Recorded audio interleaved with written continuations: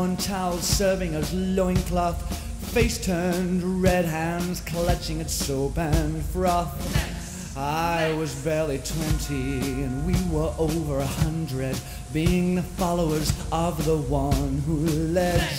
I was still 20 when my innocence was revealed in the mobile brothel of an army in the field. Maybe I would have liked a little touch of tenderness, maybe a word, or maybe a caress, but no.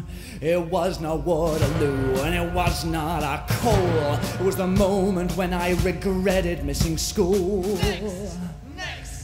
But I swear on hearing that sergeant who was not worth tuppence, it was a dirty trick that's gonna make us armies of impotence.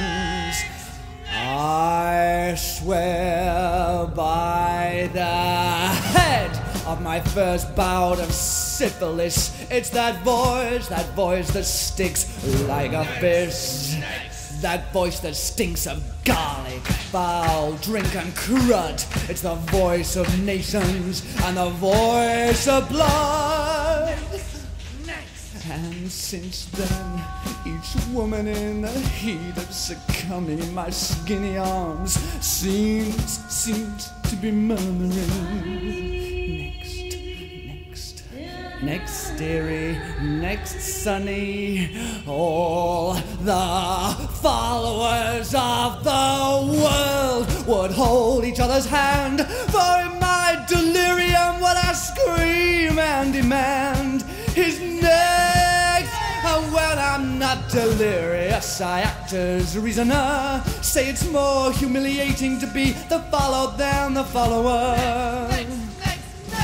One day I'll cut my legs off, or even become a nun. I'll hang anything, so long as I'm not anyone. Never to be next, never to be next, never to be next, next. Please don't make me next, never to be next. I want never, never, never, never, never.